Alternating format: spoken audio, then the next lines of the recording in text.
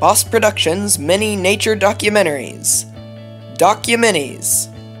Today we'll be looking at how scientists, biologists, and engineers, and more sophisticated people like them, biomimicked the Kingfisher to make the Japanese bullet train more sustainable.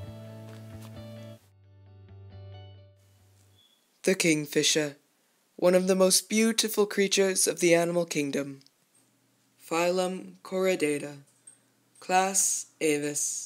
Yawn! Order Coryciformes. Family Alcedinus. And genus Alcedo. The kingfisher is thought to have evolved in the northern hemisphere and to have invaded the Australasian region. Nearly 100 species of kingfisher have been found around the world, on coasts or marshes, from Europe, Asia, and even as far east as Japan.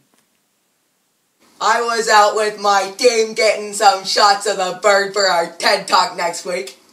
Yeah. And have you seen those things dive into the water? No splash at all. And, yes, with the kingfisher's long, narrow beak, one would think a large raindrop had just hit the water. And when the kingfisher hits the water, there is a difference in pressure, making the bird's ambush on its prey much more effective. Though some kingfishers have long pointy bills so that they can dig through the forest floor for prey, while others have shorter, more broad beaks for hunting animals above ground. The kingfisher can detect water refraction and can judge water depth accurately. It hovers just above the water before catching its prey. What?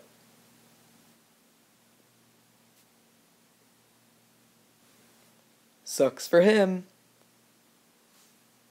And now, Brett Ish will talk about West Japan Railway Company's bullet train. The bullet train is the fastest train in the world. That's it? Yep. And at up to 200 miles per hour, the bullet train is the fastest train in the world, though there are some flaws in the design. He's the king of fish, and so they call him Kingfisher. Yams everywhere. Never mind.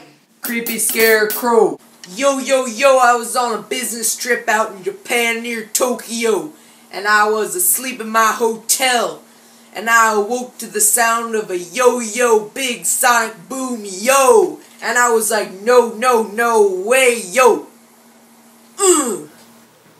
That loud sonic boom would be the sound of a bullet train exiting a tunnel. When one of the trains goes through a tunnel, high air pressure builds and is pushed along with the front of the train, and when the train leaves the tunnel, the compressed air expands and makes a loud boom noise. Now this is where the bullet train and the kingfisher come together. Scientists, biologists, and engineers applied the kingfisher's long and narrow beak to the bullet train to create a new and more sustainable model.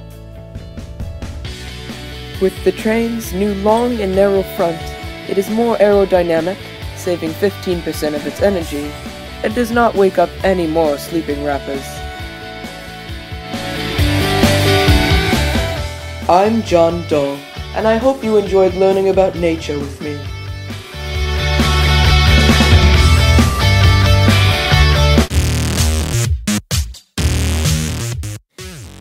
Like a boss!